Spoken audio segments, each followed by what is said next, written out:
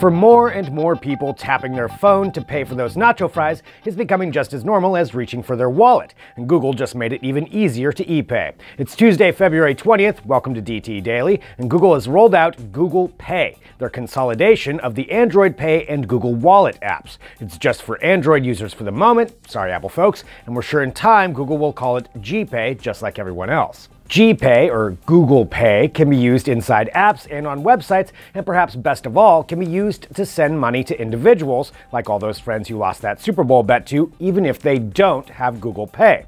You can also integrate rewards programs so you keep racking up those airline miles and gas pump points. Pretty much every major bank has signed on, but if you're not sure if yours is included, hit the links below for the whole list and tips for using G-Pay.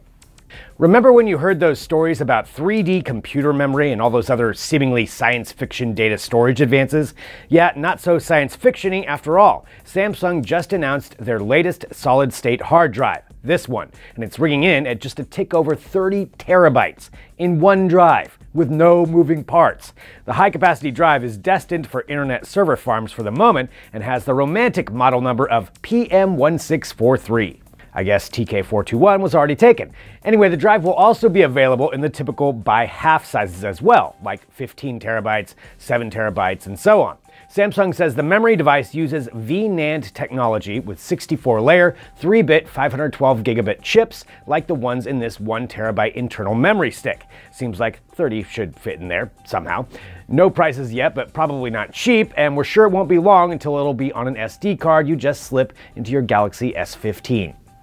A job posting at Spotify is raising a few eyebrows. The market leader in music streaming is looking for an operations manager for a future hardware product. Spotify is on its way to creating its first physical products, the post reads, and goes on to say that they are hoping to create innovative Spotify experiences via connected hardware. As you can imagine, speculation is running wild. Are they going to make a smart speaker? Seems a bit late for that.